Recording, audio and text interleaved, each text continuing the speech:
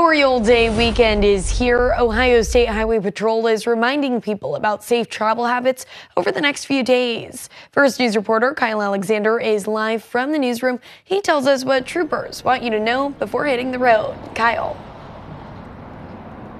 Well, good morning, Sam. You can expect lots of patrols during your weekend travels for Memorial Day, and a big focus for Ohio State Highway Patrol this year is wearing your seatbelt. And taking a look back at the statistics from 2022, it will show how important this is for Memorial Day weekend of 2023. According to Ohio State Highway Patrol, 15 fatal crashes killed 18 people in the 2022 Memorial Day weekend.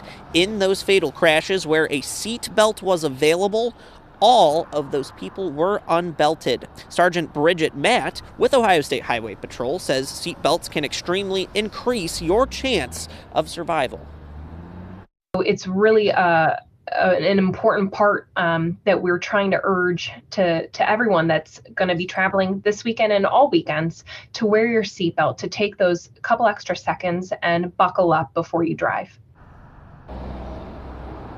Ohio State Highway Patrol is partnering with 6 other states to focus on seatbelt use this weekend. It's also taking part in the Click It or Ticket campaign through June 5th. Now, coming up in the next half hour, you'll hear more from Sergeant Matt on some more travel safety trips for your upcoming Memorial Day weekend.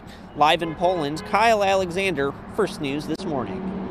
Hi everyone, I'm Lindsay Watson. Thanks for watching the WKBN 27 First News YouTube channel. If you want more video news, subscribe to our channel. And don't forget to download the WKBN 27 First News app for breaking news alerts.